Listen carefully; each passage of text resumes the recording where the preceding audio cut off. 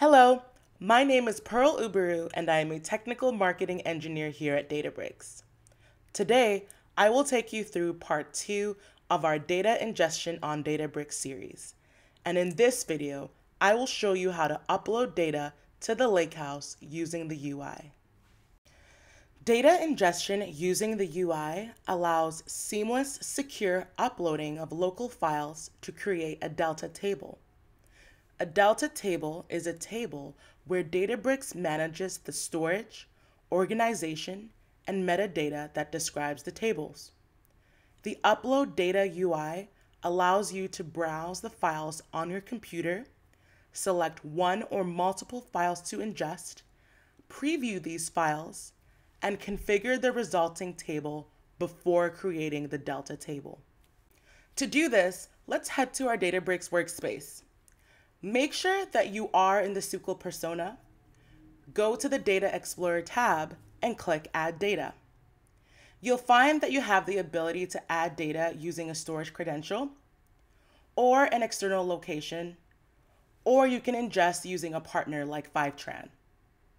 In this demo, I'll focus on the ingestion of data through the Add Data option. Once selected, I'm brought to a page where I can see all the different integrations that I can ingest from. But again, I'm going to upload data from my local file system. To do that, just click Upload Data. Then click Browse to find your file of choice. Give it a moment while the file is uploaded to the Lakehouse. Now that it is uploaded, I can preview the table and select various format options such as changing the field's data type, excluding certain columns if they do not meet my schema needs, changing the title of my table, and ensuring that the first row contains the attributes necessary for ingestion.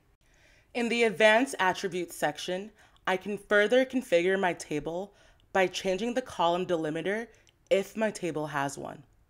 And I can set my escape character when parsing the data. I can also automatically detect column types, making it easier to confirm data types. And I can confirm if the rows of my table span multiple lines.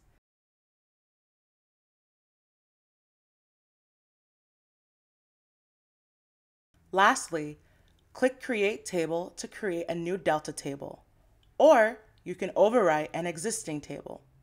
For this demo, I'll create a new Delta table using the data from my local file.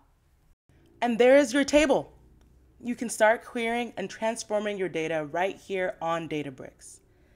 This data can even be used to build robust, illustrative dashboards like the one you see here. The benefit of ingesting your data using the local file upload UI is that you can simply drag and drop files on your computer and ingest them into Delta tables in just a few clicks.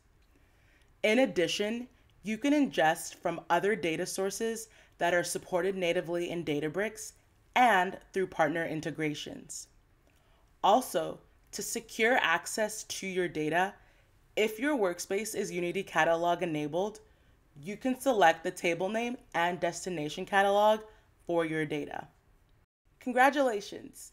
You now know how to ingest data into your Lakehouse using the Upload File UI.